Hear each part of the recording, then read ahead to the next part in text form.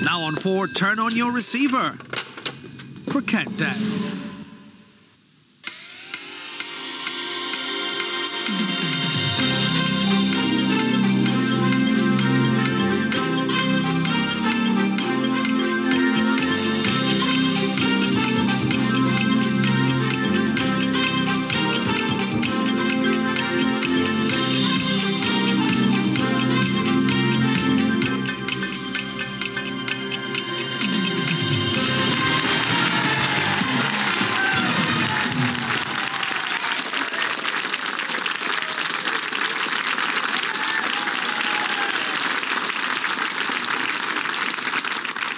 Hi, welcome to the programme. Now, I must tell you, I was just in our canteen here at the studios just a few minutes ago getting a cup of tea before the rigours of this programme, and I met a show business type who was in the queue in front of me. You get these types at TV studios. And he turned around to me and said, "Hi, baby, love the show." And I thought, baby love? Well, that's very appropriate, really, because we're all Supremes here. Was that a joke? Yes. Are you in showbiz, are you? Well, that's news. And by the way, yeah, who matched that jacket with that tie? I'm sorry, but really, Richard, did you do it? Yes, I did, actually. I did, because the wardrobe girl has gone home. No, she hasn't. Anyway, we are all Supreme here, as you know, and we've got two great Supremos, as I indicated to you yesterday. Here they are in our quest for the Supreme Championship. Two more contestants, David Elias and Andrew Perry.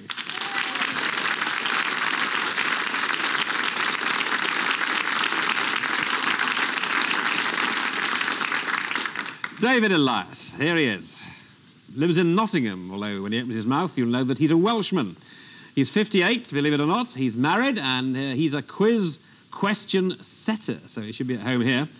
He appeared on Countdown back in 1994, wearing the same shirt that he's wearing today. Still fits. Still fits. Yeah. So does this jacket, actually. And he became champion of Series 27.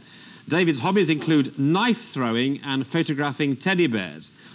He has an overall record on Countdown of 7 wins out of 9. And if you want any target practice, David, I can recommend 1 or 2 people here today. So welcome and good luck to you, David Elias. Thank you.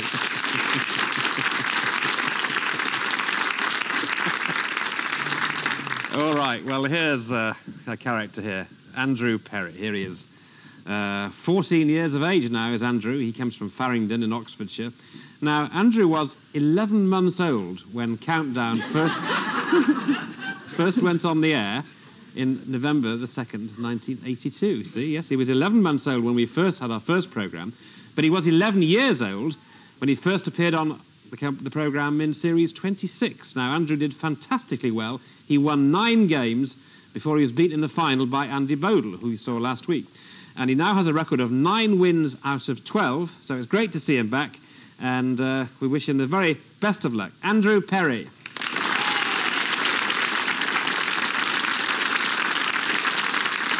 Right. That's a great shot, that, isn't it? Lovely.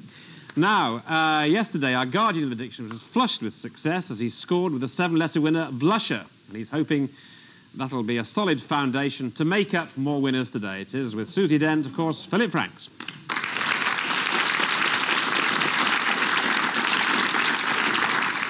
Thanks very much, Richard. Now, before the needle tension gets underway, here's another quick limerick from the pen of Ogden Nash. A llama of Outer Mongolia was seized by acute melancholia. When the Chinese asked why, he could only reply, "You'd chop off my head if I told you." All right. Well, David, are you ready for it? Oh, I suppose so, yes. Are you going to do it now, Andrew? Yep. Yeah, OK, boys, off you go. David to go first. Consonant, please, Carol. Thank you, David. N. And another. T. And a third. And Z. I'll have a vowel, please. OK. O. And another. A. And another. Another vowel. I. And a consonant. P. Another. R. And a vowel, please. And a vowel. And E. Thank you very much indeed. The first countdown is in the frame, so let's go on with the game.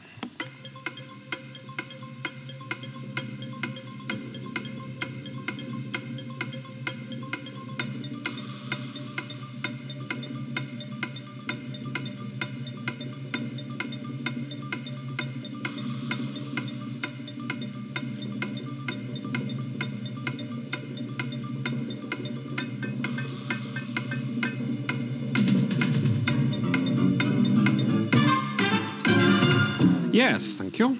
David. 9. First word he says, 9. Andrew. 9. Well, what did I tell you? What did I tell you? Andrew. Patronise. Patronise. David. Ditto. Patronise. Patronise. Yeah. Well, that's fantastic. Fantastic. Yes, well done.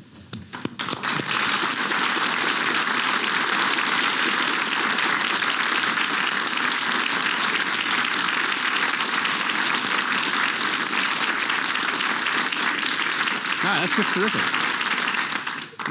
That's a classic start. Did you sort of see it? Did you see it straight away, or 15 seconds, 20 seconds? When did you see No, it? it's about 25 seconds. About 25 seconds. Yeah. What about you?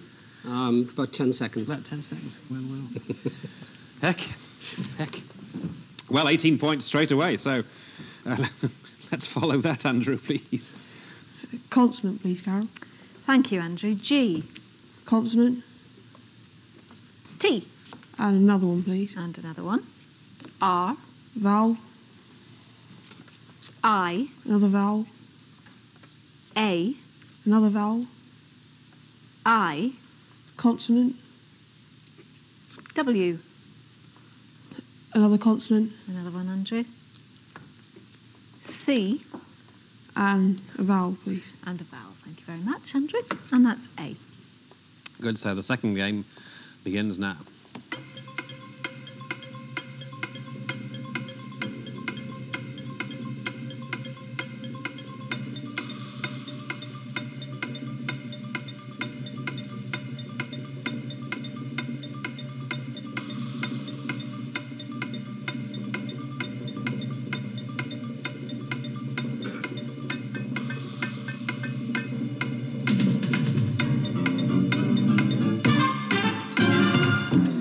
Yes, Andrew. I'll try 6. You're trying a 6. And David?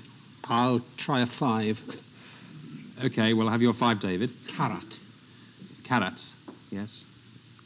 And your 6. Agaric. Agaric. It's a kind of poison, is it, do you think?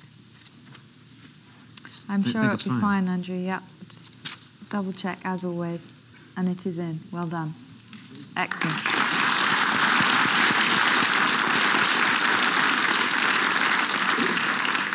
Well. Not poison. It's any fungus of a certain family with the cap and stalk, and the edible mushroom is included in it. I stand corrected. It would, of course, have been tragic had it not been allowed, and you could have had tragic for 6. Yeah. Well, agaric. Well, this is quite a game, isn't it? Round 3, then David, please. Consonant, please, Carol. Thank you. D. Another. S. And a third. And K. A vowel, A please. vowel. I. Another. E. And a third. Third vowel. U. Consonant.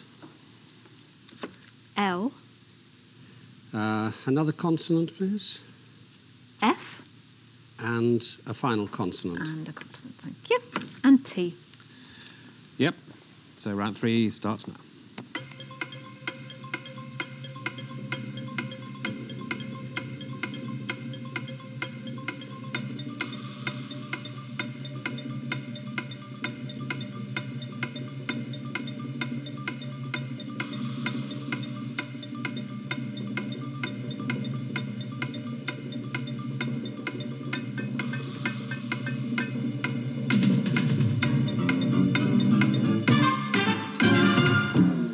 What do you say, David? 6. And you would say, Andrew? Try an 8. Right, trying an 8 here. I can cope with this. We'll hear the 6 then. Fluted. Fluted, yes, fluted. Now an 8 you're trying. Flukiest. Well, the dictionary says that it's obtained more by chance than skill, but that's absolutely not true in Andrew's case. Flukiest is there. Excellent, you can see there. Yeah.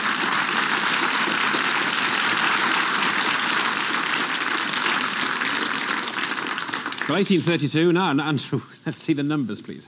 1, 2, 1, 2, please, Carol. One big number, and then 5 smaller ones. Thank you, Andrew. And we have, smallest of all, of course, 1, followed by another 1. Sorry, 6, 9, 3, and 50. Not too bad, I don't think. And the target is, heck, pathetic, well. 350. OK, we can just breathe the last 350. Here we go.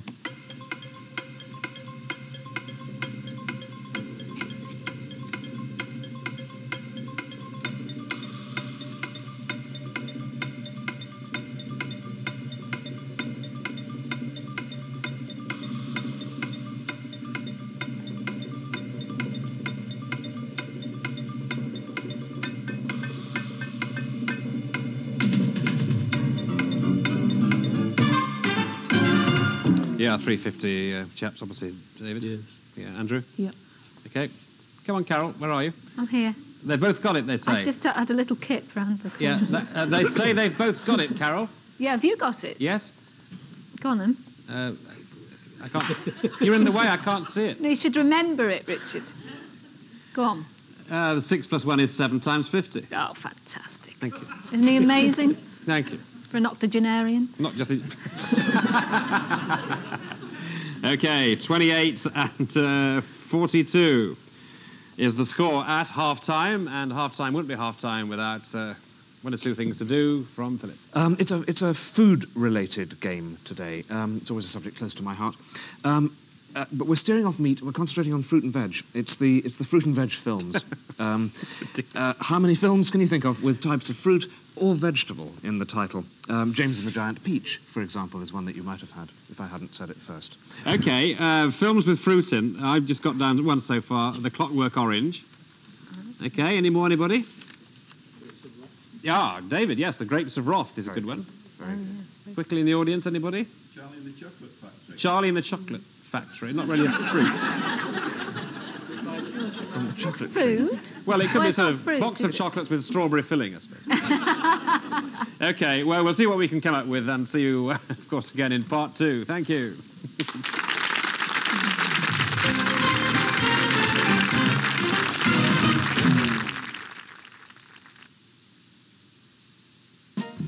Don't ever go out without Sympatex, the invisible high-performance membrane built into clothes to come between you and the elements with maximum protection. Waterproof, breathable, windproof. So, whatever the weather, you're safe. Sympatex. Look for the blue triangle. Super Fresco Coloristic Texture Fabulous. Looking for a wall covering with a bit more to it? Super Fresco Coloristic Texture Fabulous. One with more choice of colours and designs. Super Fresco Coloristic Texture Fabulous. One which is easy both to hang and strip. Super Fresco Coloristic Texture Fabulous. Then go right out and ask for it by name. Super Fresco Coloristic Texture Fabulous. Super Fresco from Graham and Brown. Isn't anything else just wallpaper? From Land's End to John O'Groats and back again. People who cook for a living are the pickiest people on earth. That's why they cook with Uncle Ben's long grain rice. Uncle Ben's uses only the finest grains. It's fluffy, great tasting, and perfect every time. No wonder more restaurants serve Uncle Ben's than any other rice, meal after meal. Uncle Ben's, perfect every time. It costs less to keep in touch with BT's friends and family. When you get your bill, you can spot the savings on the friends and family straight away. Adds up at the end of the year, doesn't it? We ring the same numbers all the time. I think we maybe do talk a bit longer because we've got the bonus of having a discount with friends and family. You can save 10% with BT's friends and family. Call 0800 05 55 55. We phone Jean's brother in Normandy, and maybe once a week. I phone Wales regular to my brother who lives in Pembroke. You've got to use the phone, so if you're going to use it, you might as well save money. It's good to talk. Specially baked for a thicker crust. The new farmhouse loaf. Raised the whole go this way.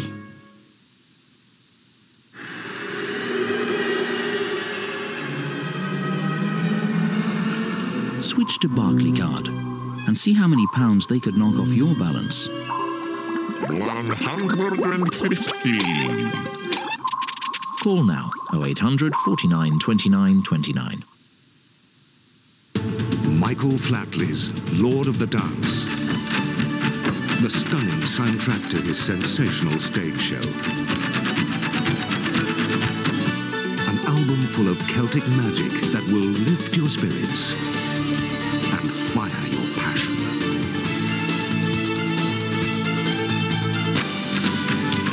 Lord of the Dance, the album, an unforgettable musical experience. Out now.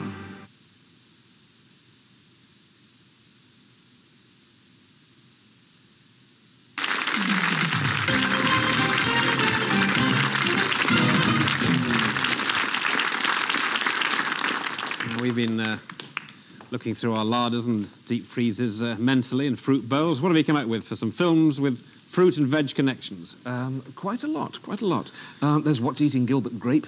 There's Woody Allen's Bananas, of course. Ingmar Bergman's Wild Strawberries. The Lemon Drop Kid with Bob Hope. Attack of the Killer Tomatoes. I enjoyed that particularly. Raisin, Arizona. The Loneliness of the Long Distance Runner. And, of course, MASH. Right, Carol came up with Anne of Green Gages. Sorry. Someone in the audience, Vegetable Superman. Night Pair on Elm Street, and yours truly, The Good, the Bad, and the Ugly. Because there's an ugly fruit, isn't there? Yeah. OK, now we go on with this game, which is anything but ugly. It's a very, very good game indeed. David Elias on 28, and Andrew Perry there on 42. So, we're zooming into you, Andrew, so please take it away. Start with a consonant, please, Carol. Thank you very much, Andrew. R. Another one. G. And another. D. Vowel. O. Another vowel. E. A consonant. V. A vowel. A vowel. A. Consonant. R. And another consonant, And please. another consonant, thank you. And P. So that's a letters game. Round number 5. The countdown starts now.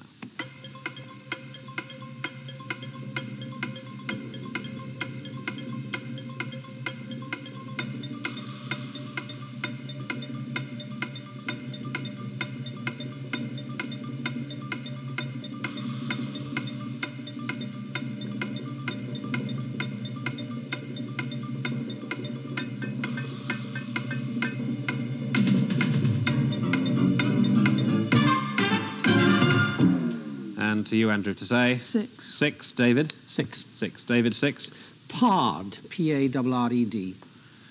Pard. Look at pard. And Andrew? Regard. And regard.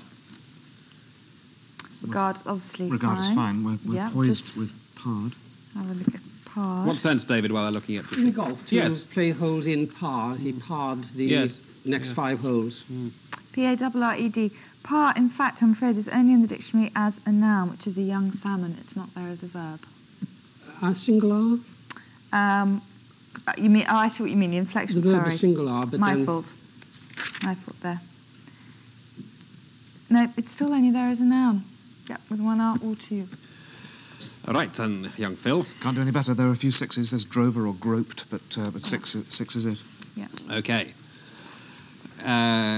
So regard, we had regard there for 6. Okay. So 28, 48, or round 6. David, please. Consonant, please. Carol. Thank you, David. D. And another. M. And a third. And S. And another consonant, please. You do want a consonant? Yes, please. M. A vowel. E. And another. I. And a third. Another vowel. E. And a consonant. S. And another consonant, please. Thank you very much. And another N. Ooh. So there we go. DSM there, so let's have some distinguished service in the next 30 seconds. Here we go.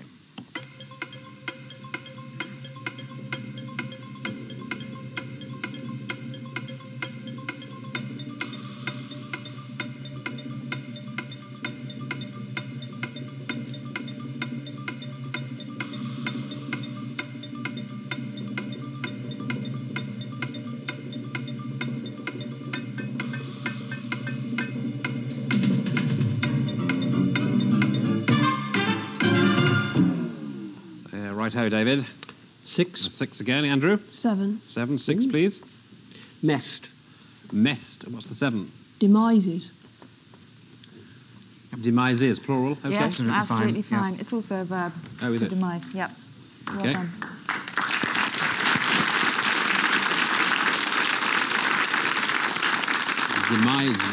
Demises. Oh, that's what we had to. Can't do any better. Yeah, okay. Okay, scores go. 28 and 55. 3 rounds to go. Last letters game belongs to you, Andrew. A consonant, please. Thank you, Andrew. T. Another one. S. And a third. V. Another one, please. N. A vowel. O. Another vowel. I. Another vowel, please. U. Consonant. D. And I'll finish with a vowel. Thank you very much, Andrew. And that is another O. So that's the final lineup letters-wise, so let's start the clock on this.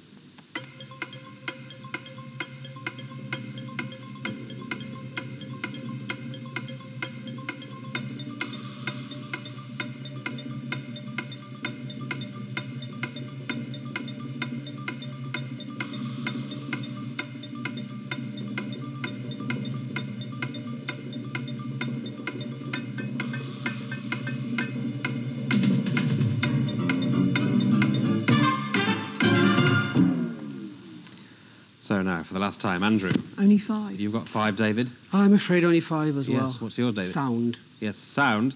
Yours? Same word, sound. Sound. Yeah, we hear that. Sound for 5.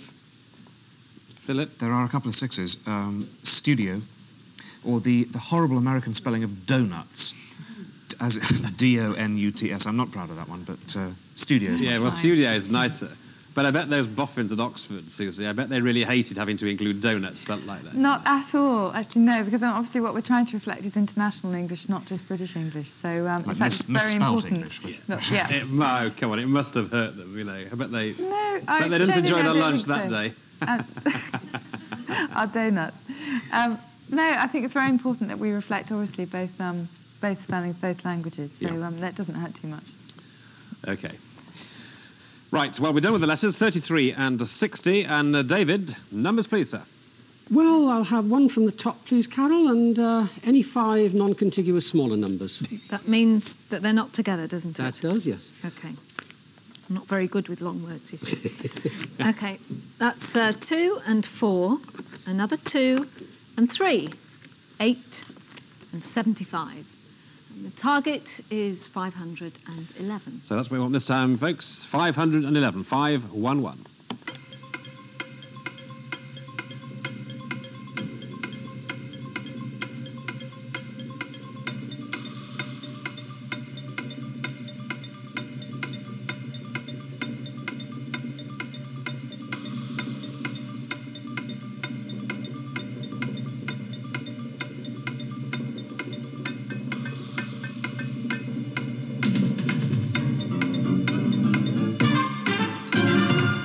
So 511 we want, David. Yes, 511. Thought so, Andrew? Nowhere. You haven't got it. Okay, so David, the floor is yours, sir. 75 minus 2. 75 minus 2 is 73. 4 plus 3 is 7. Multiply.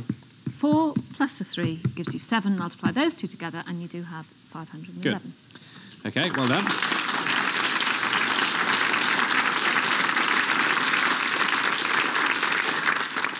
Good, so now we come to our old friend, the conundrum here, so not crucial in this case, with the scores 43 and 60, but we want to win it nevertheless, because we've got some good high scores.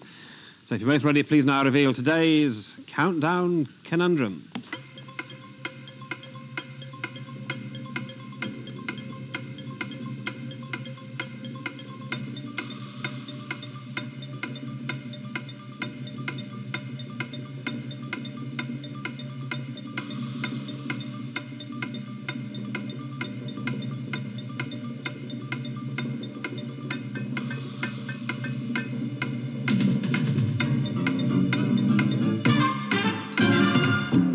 It's a nice word. You'll groan when you see it, actually.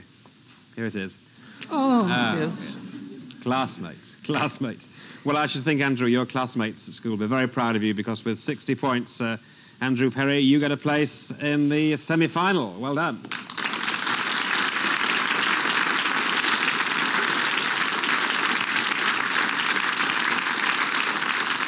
OK, so well done to you. Bad luck to you. Good to see you again. Colourful character in every way, David. Thank you. And I know you won't be absent from our screens very long because you contribute to one or two other quizzes on this and other channels. Usually behind the camera, though. OK, well, who knows? It's a safer place to be, I think, these days. OK, well, David, thanks very much indeed, and we have this little memento for you. So farewell to David Elias.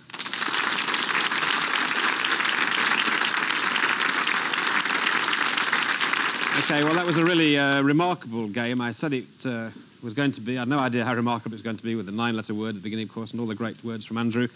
But tomorrow is the first of our semi-finals of this group. So here we have Clyde Friedman and Evan Simpson there. So those two are battling it out tomorrow, so we'll see them. And, of course, Philip, we won't see you, sadly, tomorrow because the days are up. But we thank you very much indeed for being terrific and a lot of fun. So thank you for you, Philip. So goodbye to you, Susie and Carol, too. Yes. So from me, just to say, June Whitfield joins us tomorrow. So until then, goodbye.